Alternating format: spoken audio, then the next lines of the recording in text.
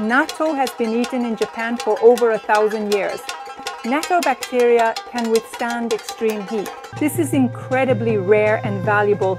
Starting from just a single bacterium after 16 hours, there are an astonishing 720 million bacteria, but I think it's one of the most nutritionally complete plant-based foods available. 日本ではですね、そのビーガンという言葉を知っている人がそもそもすごく少ないんですね。Today we're going to take a deep dive into one of Japan's most fascinating and powerful fermented foods, natto. You might be thinking of that truly sticky, quite stringy and rather smelly soybean dish, perhaps natto. But if you watch until the end, I think you'll understand why natto is considered the ultimate superfood. Before we get into what natto actually is, we need to understand Japan's amazing fermentation culture that made this food possible. So let's get started. As I mentioned in the previous video, let's start by reviewing the basics. Do you remember the difference between fermentation and putrefaction? Scientifically, they are exactly the same process. Both are carried out by microorganisms, in other words, tiny decomposers. These microorganisms break down large molecules into smaller ones. The reason is that they also need to eat. Just as we can't swallow a whole apple, these microorganisms also need to break down food into small fragments that they can absorb. So, why do we use different words? It's because when the microorganisms produce something beneficial for us humans, delicious flavors or nutrients, when they create health benefits, we call it fermentation. On the other hand, when they produce something harmful or unpleasant, we call it putrefaction. It's all a matter of human perspective. The microorganisms don't care. They are simply trying to survive. Now let's talk about Japan, a leading country in fermentation. Even compared to other East Asian countries with rich fermentation traditions, Japan truly stands out as unique when it comes to fermentation. What is the secret behind this? It's a special mold called Koji. Scientifically, it's known as Aspergillus oryzae. This isn't just any ordinary mold. Koji is a fermentation powerhouse that naturally lives on rice. Koji has more than 2,400 different enzymes. To put it another way, it's like having 2,400 different tools at your disposal, each designed for a specific job. This makes Koji extremely effective at breaking down all kinds of food substances. Among these 2,400 enzymes to understand natto and Japanese fermentation, there are two that are especially important. One is amylase. This enzyme breaks down starch into glucose, creating natural sweetness. In fact, your own saliva contains amylase. That's why when you chew rice slowly, it starts to taste sweet. The amylase in your mouth is breaking down the starch into sugar. The other is protease. This enzyme breaks down proteins into amino acids. And here's the exciting part. Amino acids are components of sweetness. Their rich and delicious flavor makes food incredibly satisfying. This is why Japanese fermented foods have such a rich and complex taste. Let me give you a concrete example of just how powerful Japanese Koji is. Take sake for instance. Sake is made only from rice. No sugar is added. Just rice, water, Koji and yeast. The amylase in Koji is so powerful that it can break down the starch in rice into enough sugar to produce alcohol. In the case of alcoholic beverages from other East Asian countries, sugar needs to be added to reach the proper alcohol level. Apparently, European winemakers were astonished when they learned that sake is made from ordinary rice without adding any sugar at all. With grapes, you can naturally ferment them because they are sweet, but rice isn't sweet. So how is it possible to make alcohol without adding sugar? The answer lies in the incredible enzymatic power of Koji. This is why Japan leads the world in fermentation technology. Koji culture forms the foundation of almost all traditional Japanese seasonings and fermented foods. It's used in Japanese cuisine. Sake, miso, and soy sauce. Without Koji, Japanese cuisine as we know it would not exist. It's that fundamental. Now let's talk about today's star, natto. Natto is a truly traditional Japanese food product meticulously made by carefully fermenting soybeans with specific beneficial bacteria. However, here's something quite interesting and definitely worth noting. Natto has been eaten in Japan for over 1,000 years. Some historical records even suggest that it could date back to the Jomon period, more than 2,000 years ago. Just think about that for a moment. For over 1,000 years, the Japanese have been consuming this powerful fermented food. It is incredibly nutritious. Because of its unique properties, it has survived through countless generations. Natto has three major characteristics. Its stringy, sticky texture, it stretches out into threads, and then its strong smell. It's even ranked among the smelliest foods in the world, and its powerful nutritional value. It's a very distinctive and unique food, but I think it's one of the most nutritionally complete plant-based foods available. The strong smell that natto gives off comes from the ammonia produced by the natto bacteria.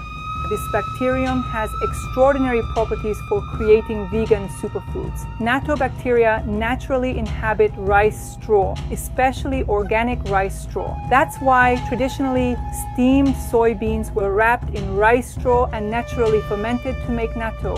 When conditions become harsh, natto bacteria form a protective membrane around themselves and enter a dormant state. It's like the bacteria are sleeping inside a protective capsule. When favorable conditions return, they wake up and become active again. This survival ability is actually extremely rare among beneficial bacteria. Only natto bacteria and another gut-friendly bacterium called butyric acid bacteria share this trait. Moreover, natto bacteria can withstand extreme heat. When you cook heated dishes, the bacteria don't die. They survive the cooking process. This is incredibly rare and valuable because it means that even when you cook with natto, you can still get the probiotic benefits of natto. And as for the reproduction rate of natto bacteria, it's extraordinary. Natto bacteria double every 30 minutes. Starting from just a single bacterium after 16 hours, there are an astonishing 720 million bacteria, and after 18 hours, that number grows to 11.52 billion. This growth rate is overwhelmingly powerful in the world of microorganisms. Natto bacteria can completely dominate and overwhelm other microorganisms. Natto bacteria love sugar. When you add sugar to natto, something interesting happens. The bacteria produce even more of the sticky substance known in Japanese as neba. Sugar actually makes natto even stickier. The bacteria voraciously consume the sugar and quickly convert it into those characteristic sticky threads. It's quite fascinating to watch. And natto bacteria have another superpower as well.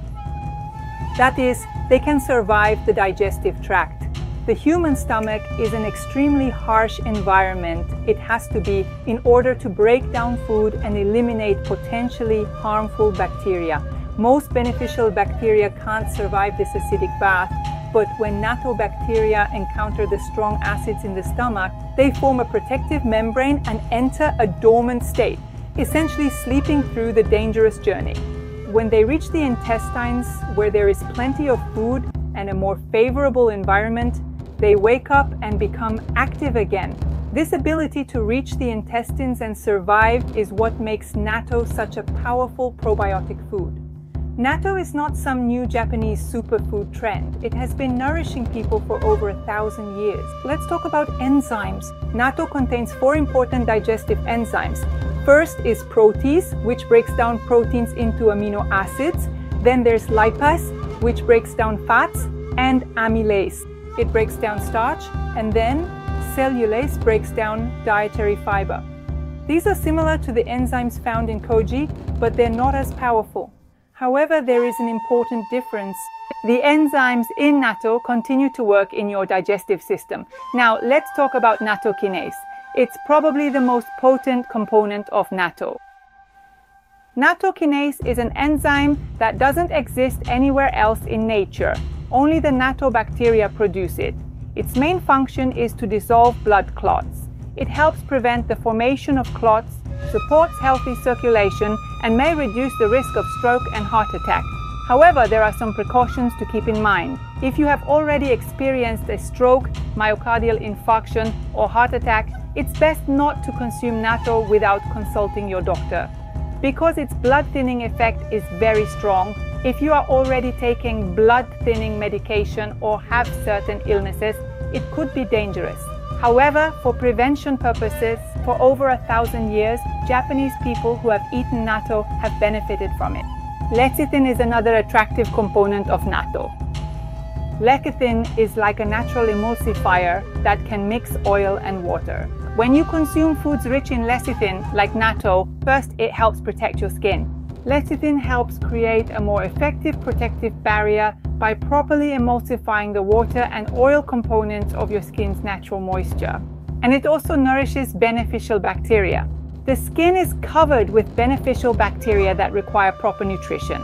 Lecithin serves as food for these beneficial microorganisms, supporting a healthy skin ecosystem, and it acts as a factory for absorption. Lecithin helps to better absorb fats, soluble vitamins, and nutrients, and it makes overall nutrition more effective.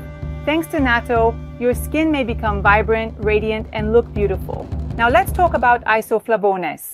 Soy products are famous for containing isoflavones, which are said to be related to various diseases. However, this is where an important difference lies. Not all isoflavones are created equal.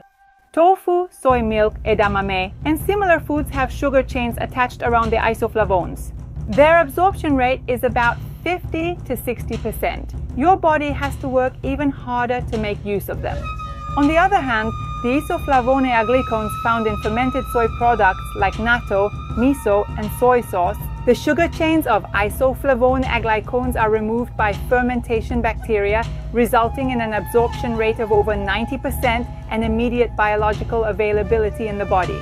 Natto is extremely rich in natural vitamin K2. Vitamin K2 is said to be a nutrient that plays a very important role, such as activating proteins that help maintain bone health and prevent arteriosclerosis and heart disease. Now, let's talk about potassium. Natto is rich in this essential mineral. Potassium plays an important role in regulating the sodium balance in your body.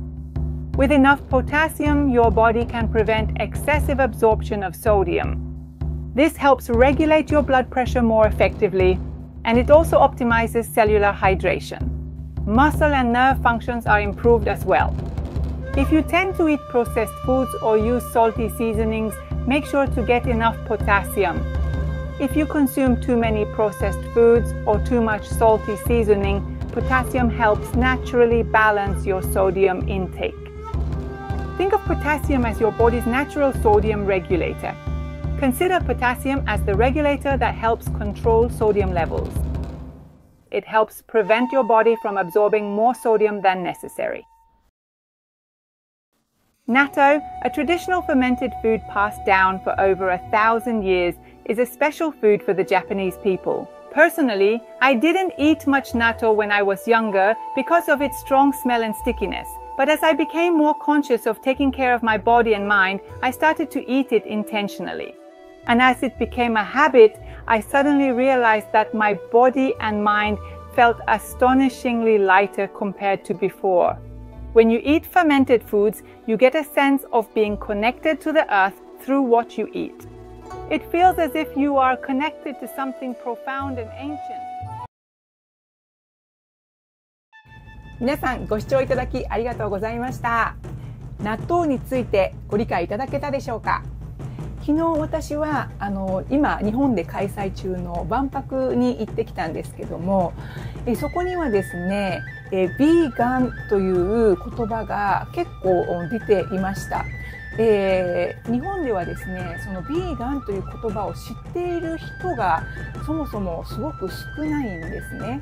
あまり食べ物もそういったビーガン対応のものは少ないです。ですがやはり万博なので世界中の方が来られるということで、100% 植物性の食べ物であったりとかソフトクリームのメニューが日本のカフェで出ているということが結構ありましたね。私も食べてみたんですがとっても美味しかったです。もう間もなくですね万博も終了してしまうのでものすごい人で、あまり何もできなかったんですが美味しいものはたくさん食べれました。そして花火ね。